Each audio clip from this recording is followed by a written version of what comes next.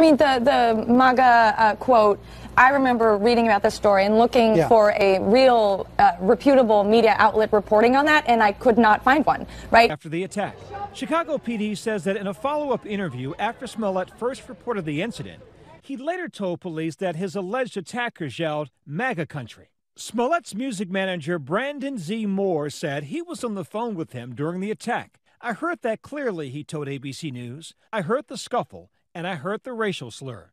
Smollett has been the target of threats before. On January 22nd, police confirmed that a letter was sent to the Fox studio in Chicago with threatening language and laced with a powdery substance, likely Tylenol. If it's maybe a hate crime, you're then going to look at the social media and do of the victim.